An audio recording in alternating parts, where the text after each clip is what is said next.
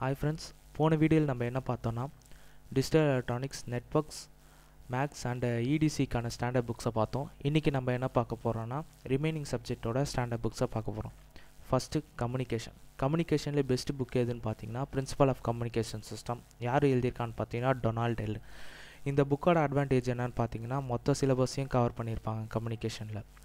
Second பார்த்தீங்கன்னா அனலாக்லேயே best book எதுன்னு பார்த்தோன்னா மைக்ரோ எலக்ட்ரானிக் சர்க்யூட். யார் எழுதியிருக்கான்னு பார்த்தோன்னா செட்ரா ஸ்மித்னு எழுதியிருக்காங்க.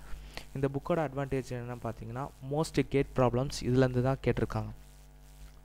Third signals and சிஸ்டம்லேயே best book எதுன்னு பார்த்தீங்கன்னா signals system by Alan we ஓப்பனம்.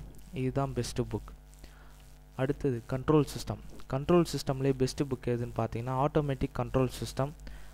யார் எழுதியிருக்கான்னு பார்த்தீங்கன்னா பெஞ்சமின் சீகோ. ஸோ இந்த புக்கோட அட்வான்டேஜ் என்னென்னு பார்த்தீங்கன்னா நிறையா ப்ராப்ளம்ஸ் இருக்கும்.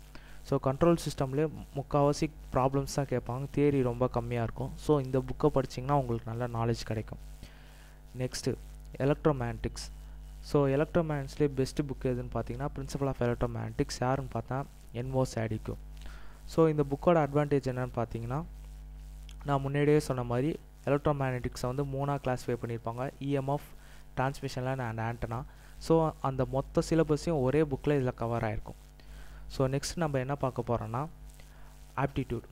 நம்ம முன்னாடியே சிலபஸில் பார்த்துருப்போம் 15% ஆஃப் மார்க் வந்து உங்களுக்கு ஆப்டிடியூடில் தான் வரும்.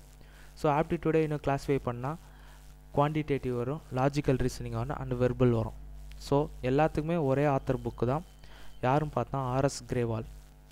ஸோ இந்த வீடியோ முடிக்கிறதுக்கு மாதிரி இன்னொரு விஷயம் சொல்ல விரும்பிக்கிறேன். ஸோ இந்த புக்ஸ் எல்லாம் காஸ்ட்லி. இது முடிஞ்ச வரைக்கும் செகண்ட் ஹேண்டில் வாங்க ட்ரை பண்ணுங்கள்.